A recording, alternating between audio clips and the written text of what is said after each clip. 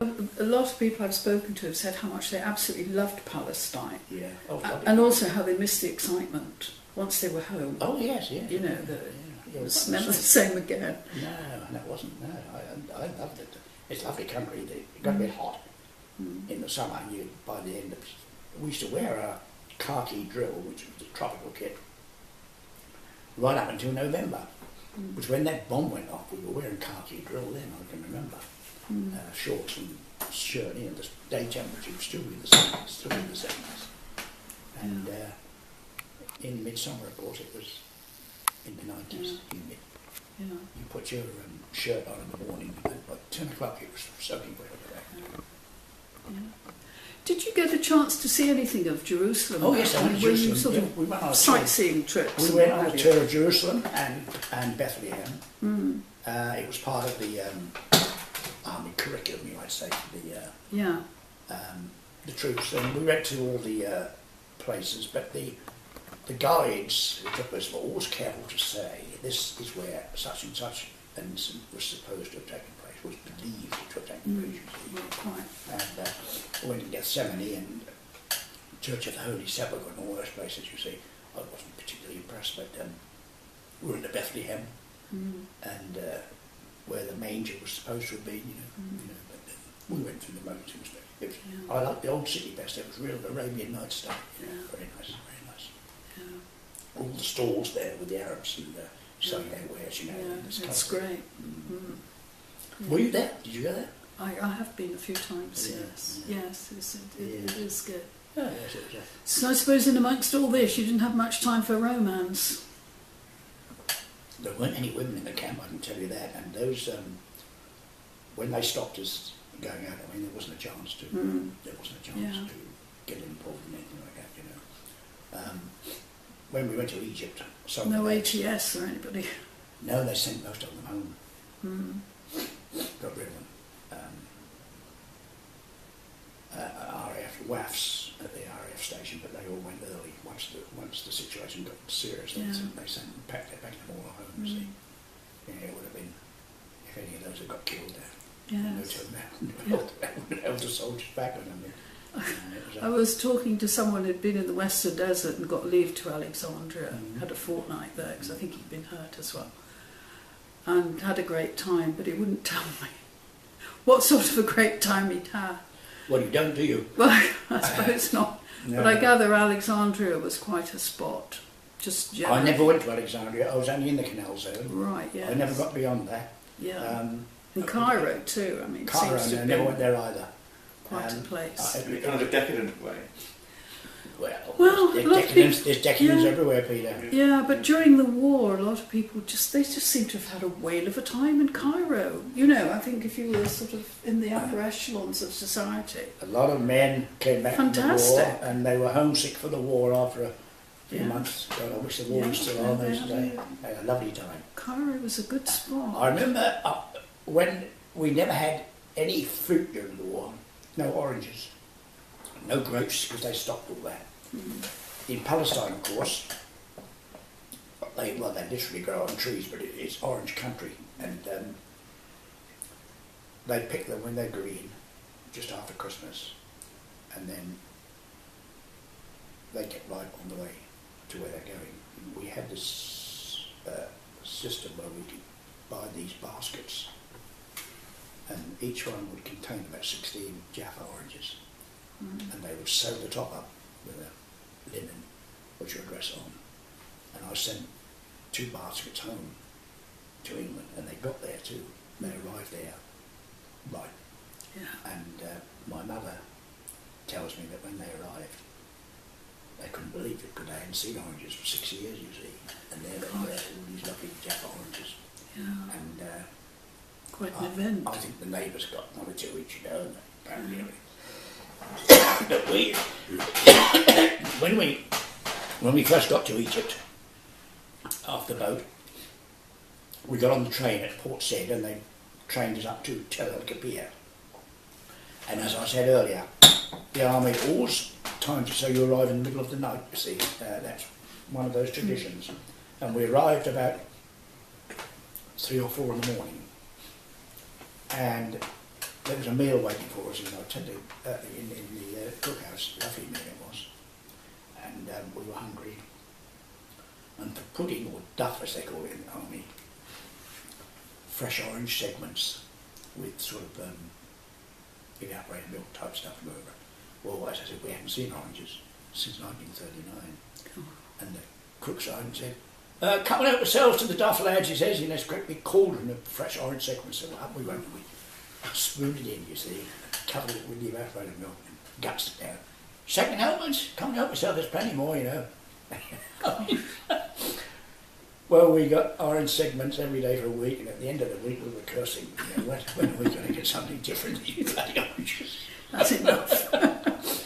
Spotted dick with them. And, but of course, we used to have a big sack of oranges in the company office, and if you wanted one, you just want to help yourself. Yeah. I mean, they were so cheap. Yeah. And we always used to get a sack from the local grower, you know, just out of you know, the kindness of his heart, I suppose, or make sure we didn't get too hard on him for any reason. But that beautiful grapes and the ice cream was delicious, absolutely delicious. We went into Tel Aviv when we were, just after we got there, and we were still there to go there. And I went to this ice cream parlour, and we sat on these stools along the bench, and we had what you call the Knickerbocker Glory, big fluted glass full of various sorts of ice cream and fruit inside it. Yeah. Half a crown, which was a lot of money in those days. Nice. But we hadn't seen anything like this, you see, so we ate it all. Lovely. And the proprietor, did you enjoy that, lads? Yes. I'll tell you what, he says, I'll tell you what I'll do. If you can eat another one, he says, you can have it for nothing. If you fail to eat it, you've got to pay for it. Yeah, set him up. No, set him up. We only got about a third of the way down. That was it. We couldn't get any more into it. Anyway, it was worth it. We paid him his half a crown. I don't suppose you remember the name of the cafe? No, it's on the Allenby Road in Tel Aviv on the seafront there. Yeah. And but I mean, the ice cream we had during the war was pretty dreadful stuff. You know, it was utility and God knows what was in it. Well, but it looked like ice cream, but that was it. Yeah. But this was the real stuff, you know. And we felt a bit guilty at first because back in England in early 1946 they were still rationed and they were still short of everything. Yeah. In Palestine we had everything in there, you know, sweets galore, fruit, lovely food, and as I said, if it hadn't been for the trouble, it would have been paradise. Apart from the terrorists, it was great. Yeah, there's always a cactus and no. Gosh, yeah. I've got a question stroke prompt. With respect to the driving, have you talked about the time that you had to drive that sergeant or that officer into town? I think you want to go to church? Oh, yes, quite right there. Our commanding officer had a friend staying there.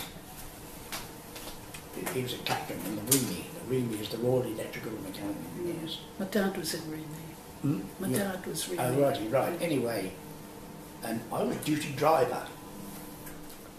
And Sunday morning, this is the trouble was on. It was well advanced, and the Arabs were up in arms. They were roving the countryside, killing Jews at random, and generally causing mayhem. And the orderly sergeant came into my bed and said, "You've got to take that officer into Telewinski."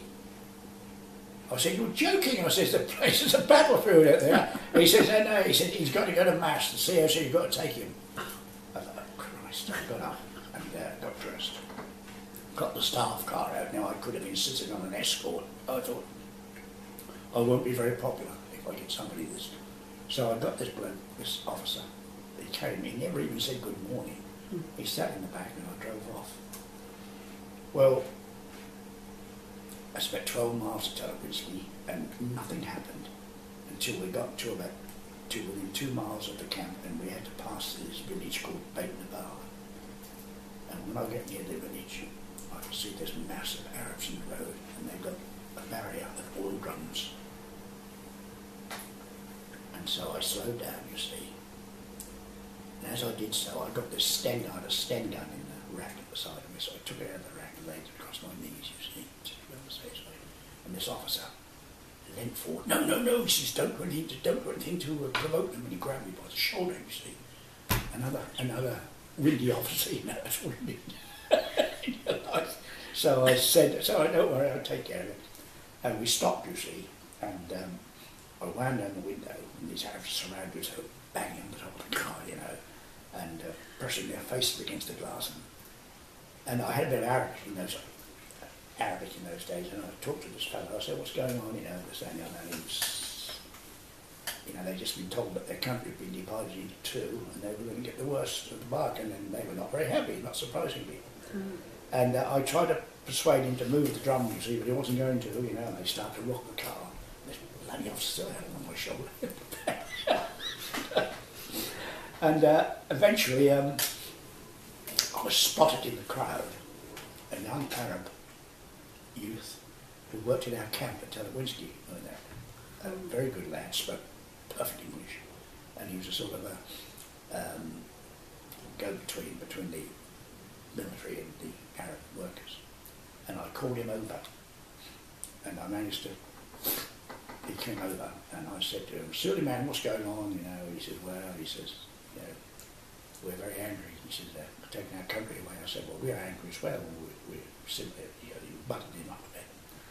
And we chatted for a while, and eventually he persuaded this bloke, this Arab leader, to let us go. He said, "Well, you're right, these are good lads, these are friends of the Arabs." And they took the barrier down, and we drove off. And do you know, I can remember everything in detail what happened on that incident, but I cannot for the life of me remember what happened afterwards. We drove out of the village, and coming towards us were some brain carriers. You know what a brain carrier is? Mm. A track vehicle that carries infantry, and they were Kingsdown Scottish borders, and I recognised the helmets. Whether I dropped him, I must have dropped him off at Telewinski, but I can't remember doing so. I cannot remember whether I waited for him to bring him back or what happened. My mind was a complete blank, an absolute blank, and I can't. I remember the incident in Beit Nevada in detail. I can still see those faces pressed against the glass now, and blaming me, you know, for dividing Palestine. Yeah. And this dreadful bloody officer, he was in a blue funk. Man was in a blue funk. He thought I was going to open fire on these Arabs. Well, it's as well to be ready. It's as well to be ready. Well, it wasn't that. I didn't want them open the door and grabbing the weapon. You see, that was the main problem. No. And I wasn't particularly scared. I didn't think they were going to. No. They made a lot of noise, you know, full of sound and fury. Yeah, that was the problem, wasn't it? Yeah. It was all sound and fury. Yeah. What was the name of the village again? Beit Nabala. B-E-I-T-N-A-B-A-L-A. Beit Nabala. Oh, right. Yeah. That was about 2 miles from the Telewinski camp.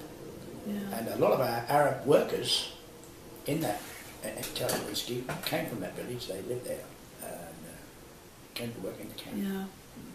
Yeah. So, as well as being kicked out of the country, we also deprived all these Arabs of work, you see. Yeah. Thousands Oh, of them. yes. Yeah. Yeah. I think that's the end of that tape. I'll just change it.